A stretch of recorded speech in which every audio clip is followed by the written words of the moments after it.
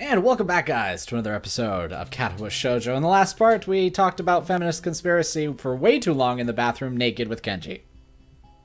That's a sentence that I just said. But anyway, it seems that Lily has come in early morning just like we have, and we have been interrupted by Shizune and Misha. Or, specifically, Misha being incredibly loud. So let's continue on. Misha pops into the room with Shizune as if on cue, shouting with a loudness that makes Lily visibly flinch. Hi, Jan. Hi. Look, it's the class representative. Hello. Lily smiles, probably amused by Misha's or Shizune's use of the word look. Good morning. Of course, you're not the representative of this class, right? I'm not. Lily seems a little more guarded in her answers to Shizune than she was with me the other day. I guess they really don't get along at all.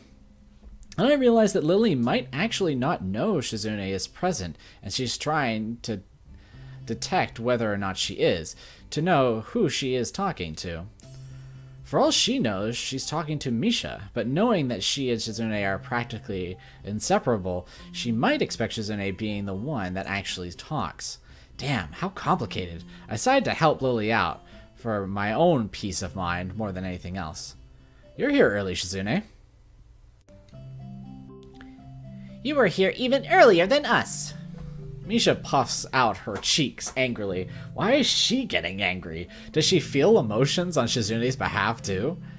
It's not that weird though, that Shizune didn't like my little comment. It's true, I was here earlier than them, so me saying something like that could definitely be misinterpreted as anything. Especially to Shizune, who doesn't have the benefit of hearing tone to gauge intent. Before I can start weighing whether or not I should apologize, Shizune has already moved on. Class rep, it's good thing you're here. We have to talk. The festival is coming up in 3 days, right? Every other class has already handed in their projected budget reports for their events, even the first years, except you. There is still time to hand it in, isn't there? Today. The deadline is today. You're certainly taking your time, aren't you? If I had it my way, I'd have all the necessary paperwork days ago, but I had to say, the deadline, please extend it. Yes, that was me. Planning something on this scale is not a small task, and a week is too small a time frame to expect a whole class to work out such a complex issue completely. Do you want to know what's harder than distributing the funds for one class's events? Handling the same matters for every class in the school and then some. Then, the one who does that is me. Misha puts her hand on her hips and stands up straight. Wow, she's really getting into the role. Lily doesn't look like she's very amused, though. Hey, Shizune, aren't you being a little too hard on her? There's still a whole day left. Please, Sasao, it's all right. Lily seems happy I'm taking her side, but a bit conflicted that I might not think she has to that I might not think she can take care of herself. If this is about budget, excuse me, then I am disappointed you think that I have forgotten about it. I understand how important it is. Then, can I have it, please? Shizune, she might not have it on her at this exact second. It's not here right now. I asked 2 students to take care of it for me, students from my class. She emphasizes the last sentence, much to my surprise. She knows about Shizune and Misha's efforts to rope me into the student council? I guess word must have gotten around, so now she's using me as ammo against Shizune. This just gets better and better. It was your responsibility. A budget report isn't something you should just delegate away. As class rep, it's your job to be on top of things. This kind of disregard for proper procedure is really just terrible. They completed it, being capable of doing so, but the students have been sick recently, so they could not come to school and give it back to me. If you want, I will apologize on their behalf for getting sick. Okay. Look at Misha. Although Misha misses Lily's little jab entirely, Shizune doesn't, and she seems torn between being offended by Lily's daring and jumping for joy at the prospect of a challenge. Lily, don't they live here at the school? That's a 5-minute walk, you know. What could they possibly have that prevents them from taking 5 minutes out of their busy lives to drop off something that will affect the enjoyment of their entire class?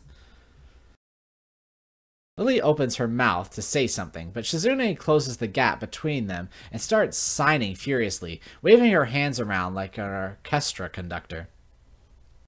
Misha tries her best to convey the same passion, but can't seem to lose her normal cheerful tone. The result is interesting and somewhat surreal.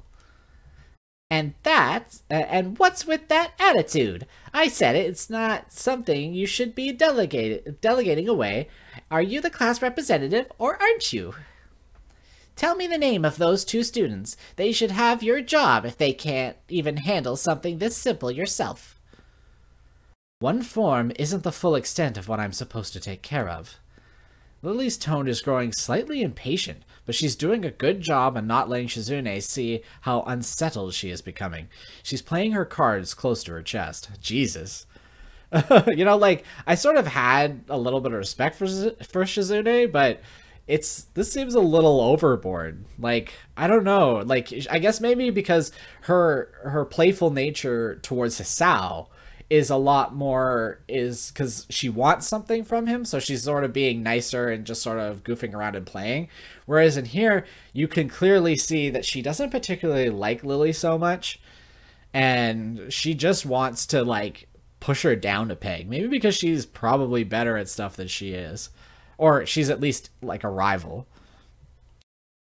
Shizune, on the other hand, wraps her fingers cheerfully along the edge of her glasses, knowing Lily can neither hear nor see how excited she is. Jesus, yeah. The fact that she's sort of getting off on this is kind of weird. Of course, you do so much, class rep. It must be so difficult being you. Lily tightens her lips at Misha's words, clearly understanding the intent behind them, even though Misha delivered them without even a hint of the sarcasm which they were meant to have. Shizune and Lily don't like each other, that much is clear, but this seems a little much. It seems like Lily has had enough and is ready to push back.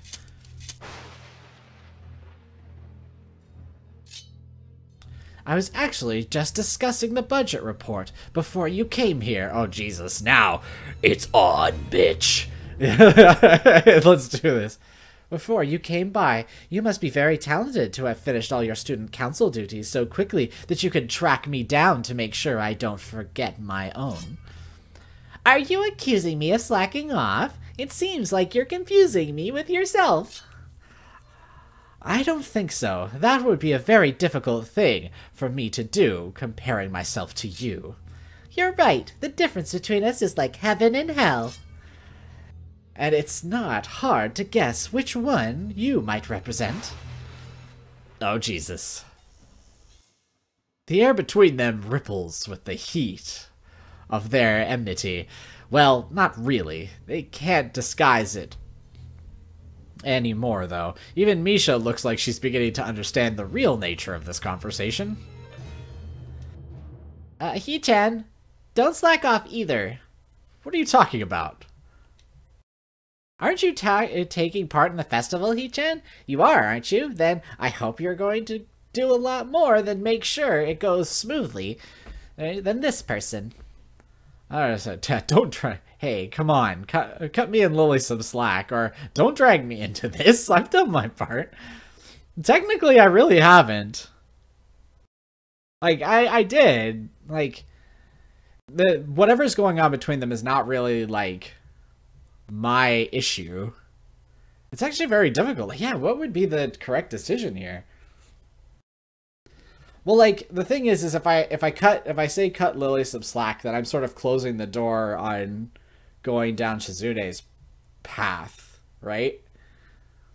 That's the only thing that I can think of. Like, yeah, if I start fighting back against them, they're just going to hate me. And then I'm going to be forced down a path. Whereas in this, is just sort of like, don't drag me into this crap. Whatever. You know, he has done some stuff. To a point where he was pretty much, I was bullied into this. You know, like, that's how we should look at it. If anything, right? You get bullied into this crap. It's not fair, in a sense. So yeah, don't drag me into this. I've done my part. Why am I being dragged into this again? I've done more than enough, I think. If you're angry with Lily, that has nothing to do with me. Yeah, like, I get that. Like, I feel kind of bad not sort of helping Lily out. Like, that's the only part of that particular argument that I feel kind of shitty about, is I didn't help, like, didn't say, you know, cut her some slack. Like, you're being unreasonable. It's the only thing I can think of that makes the decision wrong. If you're angry with Lily, that has nothing to do with me. Now, just wait just a second. Are you implying the president is more right in scolding me than yourself? Ah, damn. I think I've worded that better. No, I don't know about that, but I mean... Uh-oh. What are you saying, Hee-chan? It's just that I hardly think it's fair you can say that, seeing that I've helped you guys. The mood has changed. This is like a showdown between two gunfighters now. Well, it was like that before, too, but this time Shizune's focus is on me. And so is Lily's. Though she keeps quiet, I'm afraid I inadvertently pissed her off. No, Jesus. God damn it. I pissed both of them off. Oh, man. Are you saying I'm wrong?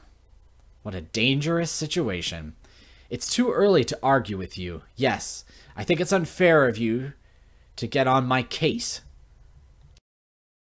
Hee-chan, you want too much, but you have a point. Okay. You're not lazy, Hee-chan. What? Wait, what? Shizune pushes her glasses up with her thumb, almost approvingly. That's good. If you're not useless, you shouldn't let anyone say you are. But the next time I say it, it really be because you are disappointing me like Miss Class Rep here. So don't let this go to your head. Oh. Okay, so never mind. I didn't fuck that up. Well, at least not on the Lily side.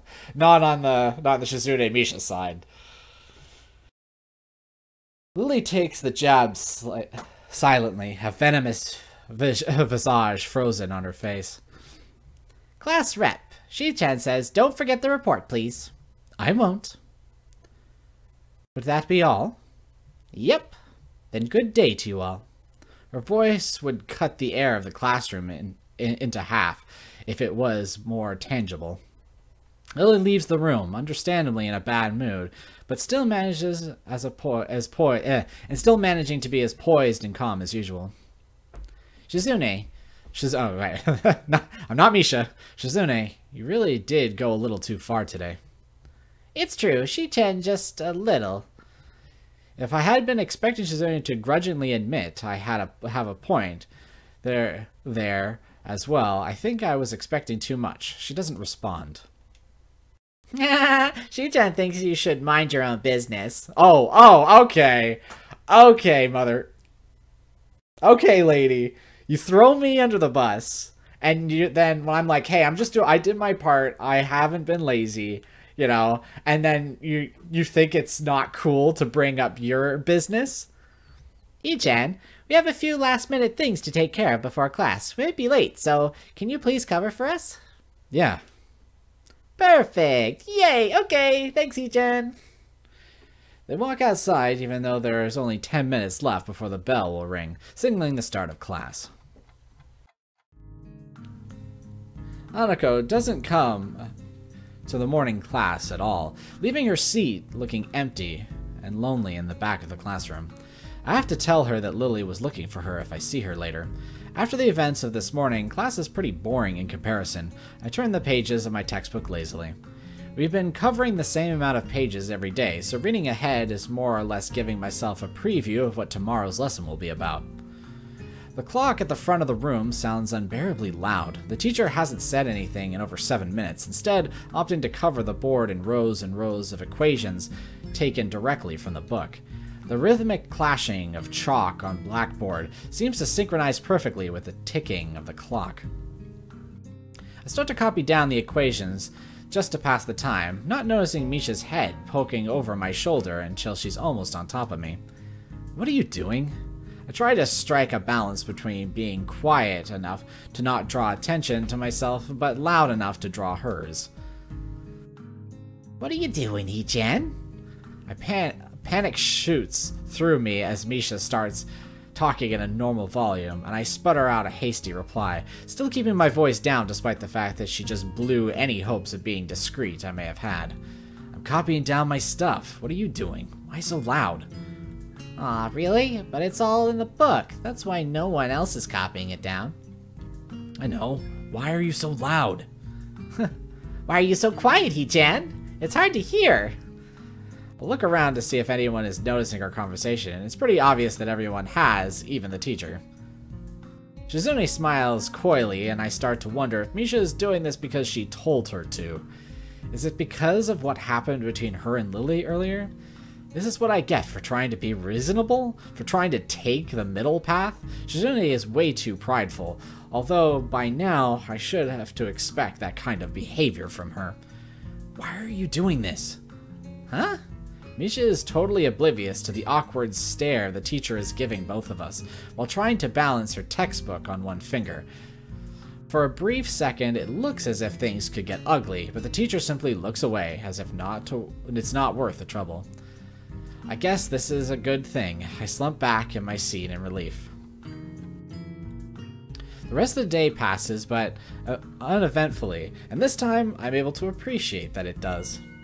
When the bell rings, I'm not in a hurry, so I stay for a while, reviewing what we covered in class today. I prefer to leave last anyway, so I don't have to deal with crowds in the hallway. I know Shizune and Misha have also stayed behind, talking to someone about another class. Shizune is signing so fast that her hands make noises like swords cutting through the air. Misha is trying desperately to keep up, but it's clear that she can barely manage to even understand her. I put my head down. Whatever they're discussing, it looks like serious business, probably way out of my head. Not just that, but Shizune also seems angry, although it could just be her normal severity making it appear so. Shizune signs to the point where her wrists crack, and Misha struggles to spit out the word form. Something has tripped.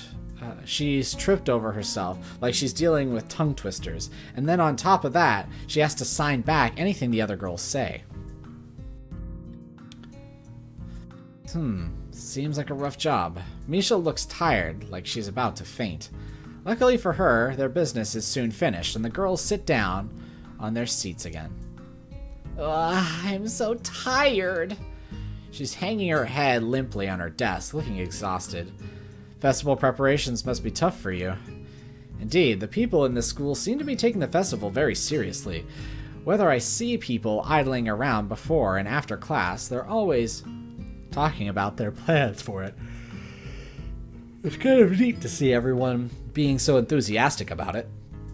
I'm probably the only one who doesn't have something to do. Shizune starts signing at me, and Misha perks up, looking at her hands with slightly unfocused eyes. She signs with harsh, heavy, dramatic strokes. Misha translates her signing into a speech for me. She does it so well, it's almost like Shizune is actually speaking, transmitting her thoughts directly through Misha. Well, we're the student council, you know, so we're pretty busy. Sarcasm? Huh? The tone of Shizune's actions make me think she is speaking with disdain, but Misha interprets it normally, replacing whatever intent may have been there with her own chipper twist on things. It's still disorientating. I don't think I'll ever get used to it. Never mind. How could I forget, with you two trying to get me to join at least twice a day? But Hee-chan, some could say the work is too much. It'd be nice if students were to show a little more support for their leadership. Some appreciation to the ones who are working so hard to make it possible. Maybe, for example, a little help. That's asking too much, is it? Yep, help would be appreciated from students like you. If students would show some dedication and school spirit and offer some help, well, I don't exactly need it. But I wouldn't necessarily refuse it, so it would be nice if someone would. Oh, hello. Huh? Oh, Hanako. I looked over my shoulder to see Hanako peering timidly into the classroom, most of her body hidden behind the door. Hey, playing delinquent again? Hanako blushes hard at Misha's straightforward jab, even if it was only in jest. Oh, she's definitely like, come on, guys. Why use the word delinquent? Like that's the thing. It's like you don't know this person. I guess that's the whole point of it, though. Is like they don't know her, so clearly, maybe she is just that. She just likes to go off and do delinquent things, though she doesn't seem to be that type of person. He stares at her prongingly, causing Hanako to look down and start backing away to the point where only her fingers can be seen wrapped nervously around the edge of the door. Maybe she is showing her dislike for Hanako by association of her dislike of Lily. It appears so, and Hanako probably knows it as well. They seem to have momentarily forgotten about trying to get me to stay for the rest of the day. What is it, Hanako? Has Lily been here? Sorry, Satao's not here. Satao's not here. She, came by in the morning, though. Hanako keeps looking uneasy at Shizune, who stares back at her with her usual studying gaze. What is she trying to do? Of course Shizune isn't going to look away, and she is intimidating enough as is, so I can only imagine how terrified Hanako would be. Is it really? It is a little funny, though, watching Hanako's reaction to Shizune's normal behavior. This is what happens when two people of two different extremes meet, it seems.